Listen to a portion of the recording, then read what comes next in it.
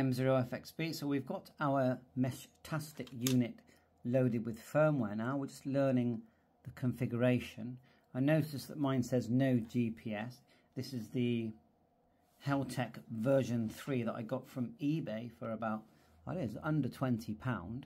So the way this all works is once you've loaded the firmware, which is very straightforward using this firmware flasher, looks like that. You literally click the target, HELTECT, select firmware flash. It's literally that easy.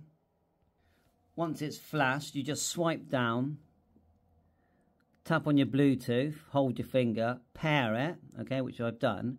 A number pops up on the screen here, which you put in, and it pairs. And then once you're paired, you can go to start to set it up. We'll go 3 dots here, and we'll go radio configuration, and you've got all these tabs. Now, this video is really just to show you how you turn on the GPS, which is here, although we're not getting a GPS signal. Maybe this hasn't got a GPS unit, and I don't know how to pair it to my phone to get GPS, because I've got a GPS booster right here, and it's made no difference.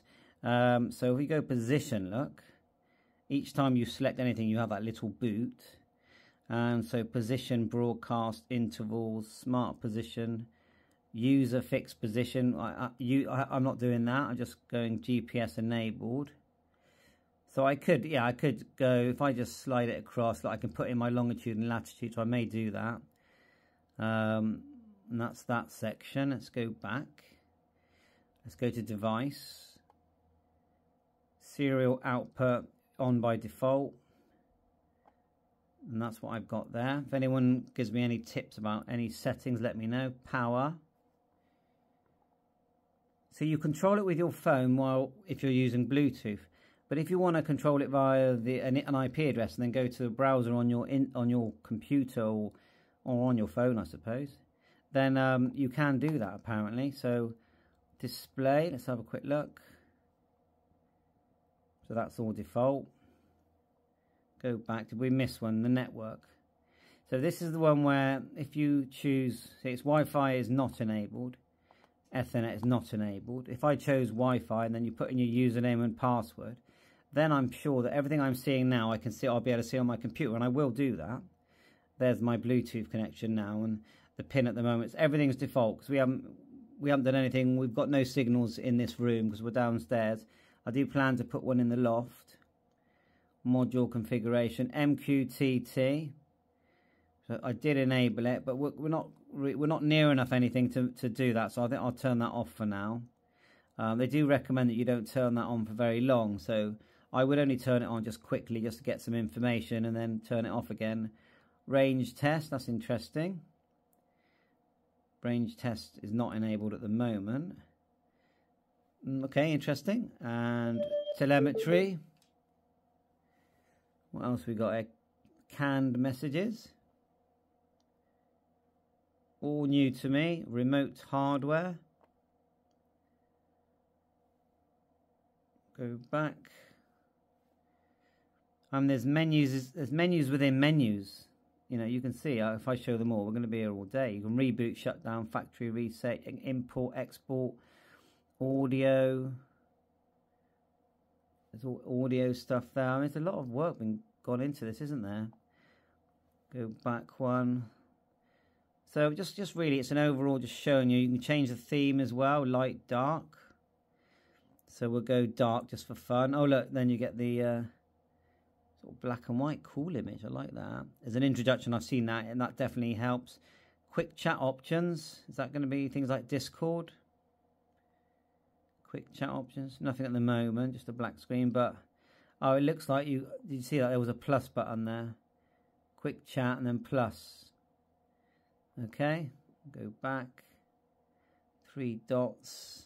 Show it. That's your introduction, which you can skip. Language theme, export. So in the radio configuration, I would say is most of your stuff. I might just quickly put it into Wi-Fi mode and just show you, just using my phone, what shows up on the computer. So what I'll do is go radio configuration, go down to network, then go up to, we're going to go for Wi-Fi, aren't we? Enable Wi-Fi. Remember, it turns off the phone. See if it lets me put in my username and password, and then we'll reboot. So I've put it in, and we're going to click send. It's now rebooting. My guess is that it will reboot with and you can power these. There's a battery here. It will reboot with an IP address, maybe. I can search it with my network search anyway. Close. I'm guessing that none of this is going to work now. See if it comes. I'm just going to check my do a Wi-Fi search. So you can use an advanced IP scanner, but I use my own one, and it's there. Look, 192.168.0.103. I bet you can rename that if you want. So let's go to that. So it says web server is running. The contact you're looking for can't be found. Please see facts. And if I click admin, so I don't know how to log into my. It says MESHTASTIC anyway. Device report. There you are. What does that mean? Not a lot to me. Interesting though. And there's a page here that I'll put in the description that gives you some instructions. MESHTASTIC web is client that runs directly in your browser. There are 3 ways of accessing it, and it gives you some addresses here. MESHTASTIC.local, client.MESHTASTIC, and hosting it yourself. So yeah, don't really know how that's all going to work. It looks like you can do it on your phone as well. Thanks for watching my channel. Very interesting. Bye for now. Learning well.